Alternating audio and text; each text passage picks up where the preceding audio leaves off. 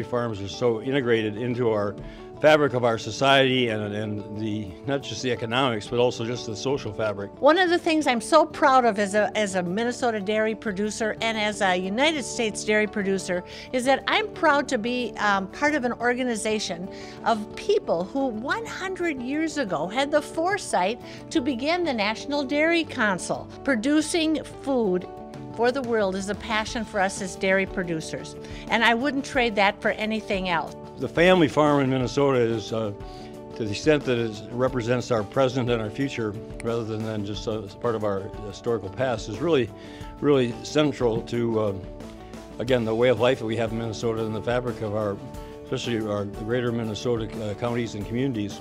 So I am Mark Dayton, Governor of Minnesota, do hereby proclaim the month of June 2015 as Dairy Month in the state of Minnesota.